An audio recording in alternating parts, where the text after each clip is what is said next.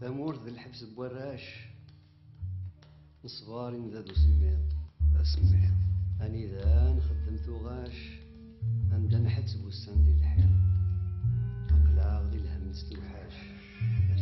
A grande ponte que une o Ocidente às sociedades árabes em convulsão nos anos 10 do século XXI continua, como sempre, sendo negra e viscosa.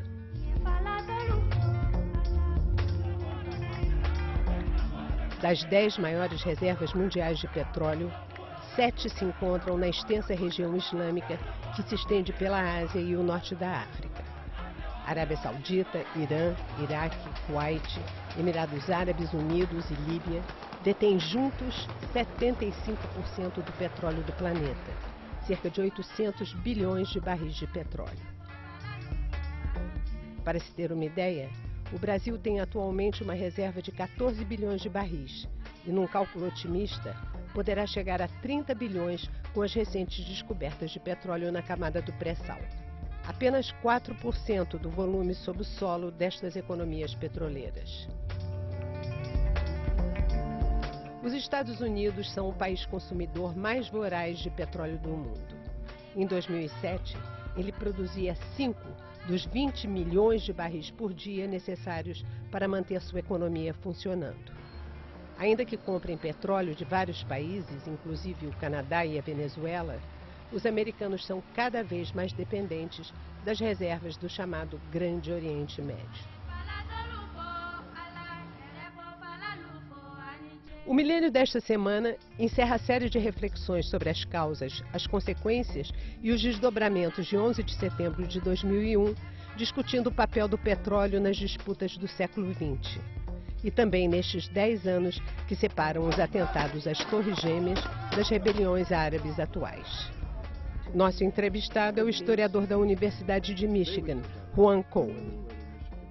Cole escreveu vários livros sobre o Oriente Médio e publicou recentemente Engaging the Muslim World, que ainda não chegou ao Brasil. Yeah. How much oil has to do with the recent events that followed the uprisings in Northern Africa and in the Middle East, especially the NATO's intervention in Libya? Well, I think oil has been a driver of American policy towards the Middle East in a big way. Its friendship with Saudi Arabia, the invasion of Kuwait in 1991 to push Saddam back out of Kuwait. That had a lot to do with not wanting one country to control both the petroleum of Iraq and Kuwait, and so to become a superpower. I think it has a lot to do with policy towards Iran. I don't think that petroleum is so important in the events of the Arab Spring. We have to keep in mind that Libya has one of the largest reserves in Africa. In Africa. But it's relatively small in world terms. Mm-hmm. So Libya was producing about 1.7 million barrels a day. Mm-hmm. Saudi Arabia produces... But we're talking about reserves that, as I read in your book, of 4 billion barrels. Right. Libya is not unimportant to the very oil markets, but it's not as important as some other countries. And moreover, it had already been opened to Western oil companies because the sanctions that had been on Libya, which prevented investment there, were from Europe and from the United States. In 1998, the Europeans lifted their sanctions. In 2004, the Americans lifted theirs. And after that, the oil companies in Italy and Spain and in France and Britain all came and did billions of dollars of bids. I think there was a great fear in Western Europe that if Gaddafi crushed the reform movement, that people would become radicalized, as had happened in Algeria after 1991. And if Libya becomes radicalized, then Al-Qaeda can get a toehold there, and it will spill over into Italy and into France and so forth. So I think it was security concerns that drove the Western European intervention mainly. Is there any very strong fundamentalist force in Libya? There had not been. But the fear was that if Gaddafi crushes the reformers, he will drive them into radicalism. Well, let's come back to the oil. Reading your book, it seems clear that the U.S. engagement in this region has gone through different stages since the Second World War. I would ask you to follow with us a chronological point of view. Phase one, if I may say so. During the Cold War, it was about to assure the Gulf petroleum, that the Gulf petroleum should flow freely to Japan and Western Europe. Tell us about it, this moment. After World War II, of course, the world gradually was divided into pro-Soviet and pro-American pieces. The two powers were in a big chess game with one another. And one of the deficits that the United States and its allies faced was that there was no source of energy for Western Europe and for Japan. The United States at that time, through most of the Cold War, was a major petroleum producer itself. Mm-hmm. But the United States wanted to guarantee Western Europe and Japan the petroleum, and so was gradually drawn in to being a Middle Eastern power. And the U.S. made an early and long-standing alliance with Saudi Arabia, primarily because it is the world's largest petroleum exporter. But the United States was pretty active in the region during this period. As you point out in the book, it supported the coup d'etat in Iran in 1953. It supported the fraudulent elections in Lebanon that kept in power the pro-American leader Camille Chamoun in 1957, backing the Ba'ath Party that overthrew the Iraqi nationalist General Qasem in 1963. So there was always intervention, that had been always interventions from the United States and its allies in the governments. Yes, the United States, after World War II and in the course of the Cold War, became a kind of empire. So when the Iranian parliament, which was democratically elected, nationalized petroleum and then elected Mohammad Mossadegh its prime minister in 1951, the United States and Britain announced a boycott of Iranian petroleum, and there was pressure coming from the major oil companies. What is now British Petroleum, or BP, was then the Anglo-Iranian Oil Company.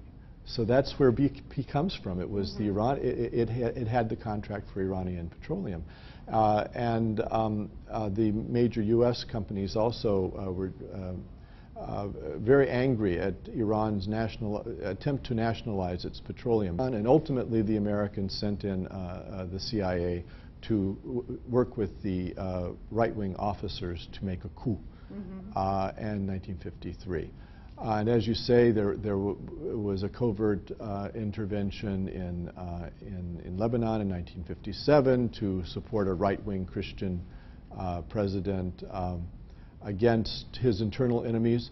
But so yes, the United States has intervened in the Middle East to try to shape it in powerful ways. In many instances, the United States also lost. You know, in the 1950s, it was wooing the nationalist leader in Egypt, Gamal Abdel Nasser, and President Eisenhower even intervened on Abdel Nasser's behalf in 1956 and made the British and the French and the Israelis withdraw from Egypt in hopes of winning, I think, Abdel Nasser's friendship and guaranteeing that Egypt did not go into the Soviet camp.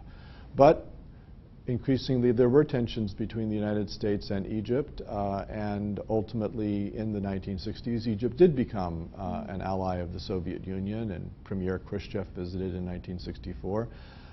So a decade later, Anwar Sadat then brought Egypt over to the American side. So, you know, it went back and forth sometimes. Then we come to the 1970s crisis, when a new wave of nationalization by OPEC members took place.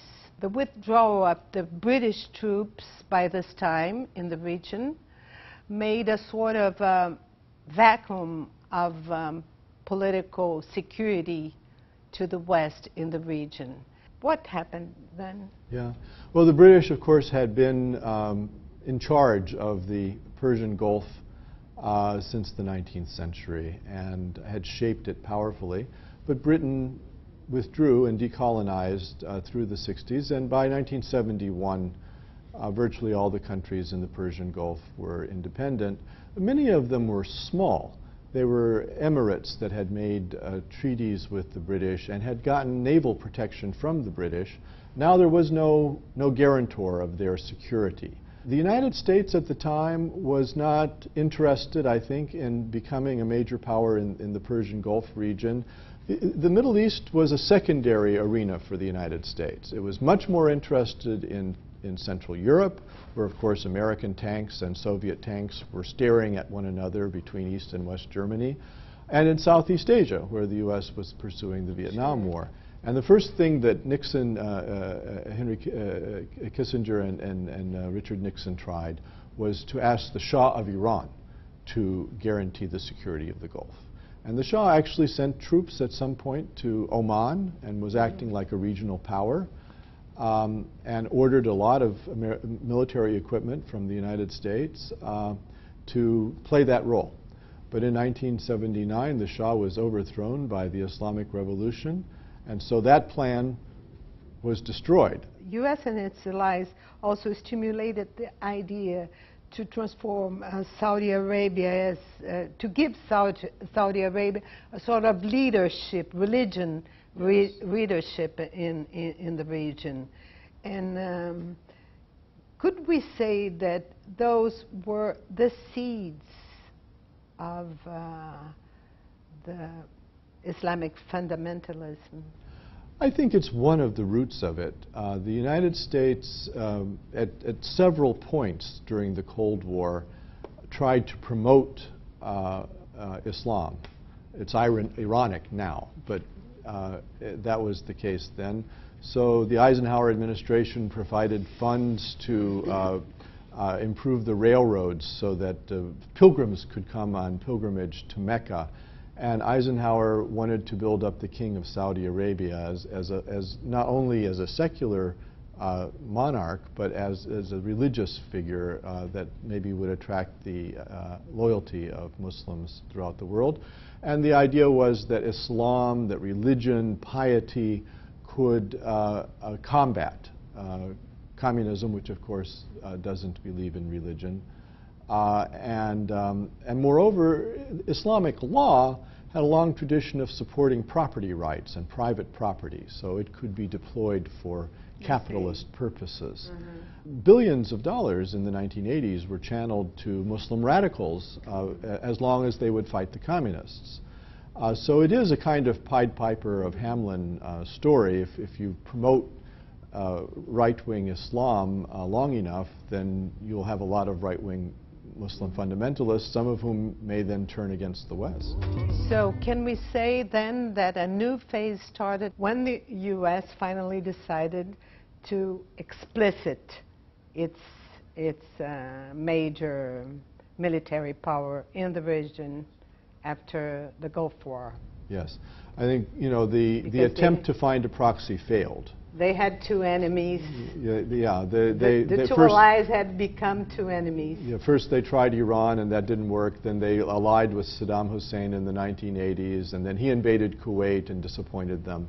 So by the early 90s, there were no regional proxies that were plausible to provide security in the Gulf. And the Gulf War was the announcement that the U.S. was now going to be the major power. But by 1991, the Soviet Union had fallen. So the real question, I think, in the Middle Eastern affairs after '91 was who was going to provide security to the petroleum. And the British had long gone, the Iranians had turned against the West, Saddam Hussein had come into conflict with the United States.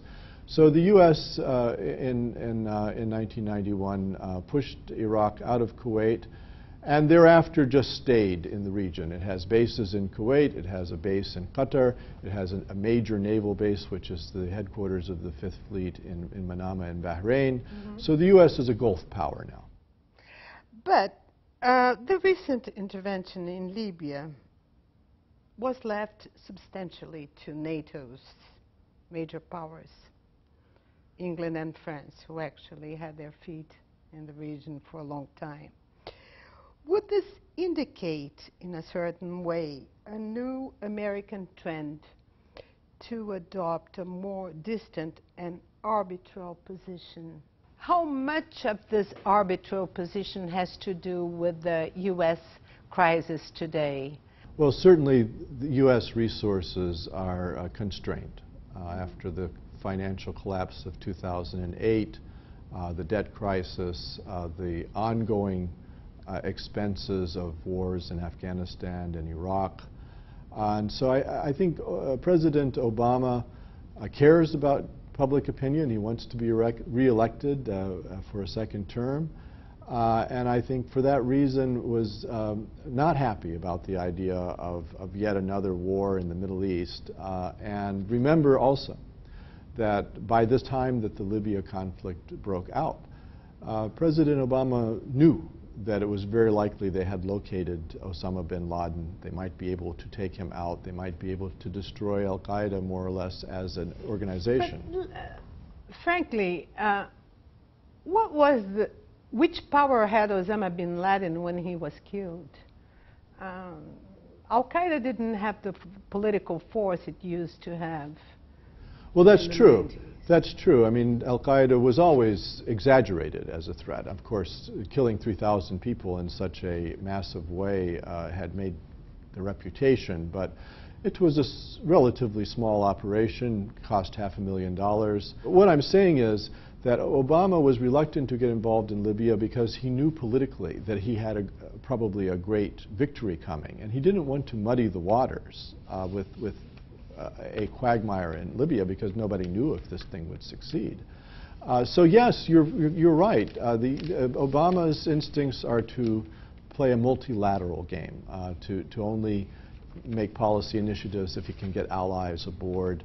And I think the enthusiasm of Nicolas Sarkozy and David Cameron for this Libya venture, as well as the enthusiasm of Saudi Arabia, Qatar, the United Arab Emirates, was key. Perhaps this new century is facing a new geopolitical shift. There's a new race for natural resources, which involves new players in the game, the continental emerging countries.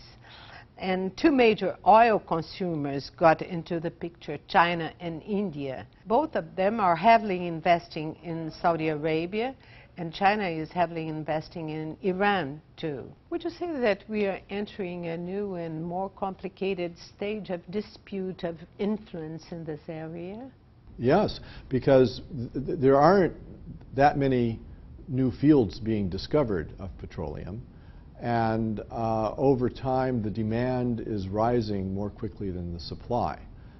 So it does mean that there will be geopolitical competition between the United States, China, India, the countries that aren't big producers themselves are looking for petroleum. How far are we from living from a post-carbon era? This change will come, faster than we think.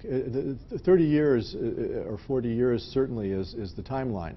But the problem is that if you need to get to work tomorrow, that doesn't do you any good. And so if the petroleum supplies are in doubt in the near future, it can cause conflict among countries. So far, China is not being militarily assertive. The Chinese have a doctrine of harmonious development. They do. They had never been imperialist in the term of, the extreme sense of the word. So, they didn't oppose the American invasion of Iraq. They criticized it, but they didn't oppose it. And they allowed the intervention in Libya. They didn't vote against it at the UN. So the Chinese don't play that kind of aggressive role at the moment. At the moment, the United States is still... They will? It's possible. It's possible that if the competition for petroleum becomes fiercer, because despite the Brazilian discoveries, the amount of oil that needs to be discovered is not being discovered if we're going to continue to use it at this rate. And if the Chinese and the Indians all decide to have automobiles, we're in big trouble. So competition for this resource could come to the point of actually going to conflict. I would like to come back to the 2011 uprisings through Egypt, where you have lived for such a long time. And as you point out in your book, is the most popular Arab country among Americans, although Egyptian citizens give the U.S. the lowest favorability ratings in the world. How much power has the U.S. and its allies to intervene in a post-Hosni Mubarak era to keep government closely cooperating with them? Well, the Arab Spring is a big challenge to American policy in the Middle East. American policy in the Middle East had been dependent on support of Israel and support of Saudi Arabia. It sounds contradictory, but those are the two pillars. And Egypt was key because... Sounds, but it is not contradictory. In fact, it's not. So Egypt was key because it has a peace treaty with Israel and cooperated closely with Israel on security issues. And its army helped to guarantee the security of Saudi Arabia, the free flow of goods through the Suez Canal, including about 10% of the world's petroleum goes through the Suez Canal. So Egypt has been very important as an American ally in supporting both of those pillars. And the fall of the Mubarak government to a popular uprising places in doubt that role of Egypt. And already Egypt is showing independence from U.S. policy. So they announced they're going to open an embassy in Iran and also to have plane flights by Egypt Air to Tehran. Then they said that the Israeli blockade on the civilian population of Gaza is shameful. And they went some way towards opening the border crossing at Rafah. And the Saudis had so strongly supported Hosni Mubarak that their name is kind of mud in Cairo at the moment. I spent the summer in Egypt, and people were very critical of the role of Saudi Arabia. So Egypt has moved from being a very strong supporter of U.S. policy in the region to being much more lukewarm.